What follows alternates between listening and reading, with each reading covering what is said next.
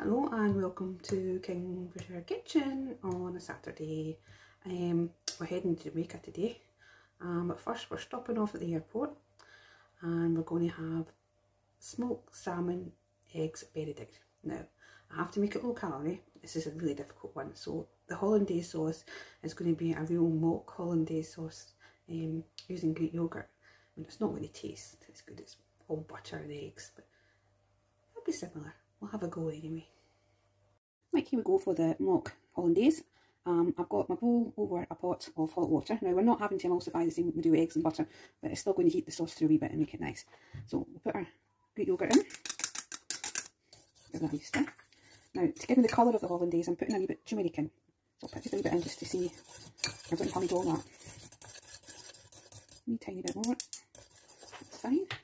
And then now what we're going to do is put some mustard in.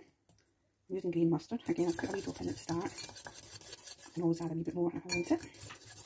That gives it that nice rain effect. I'm putting a few capers. And a wee splash of vinegar, white vinegar. A wee bit of salt, a wee bit of pepper. And now I'm going to taste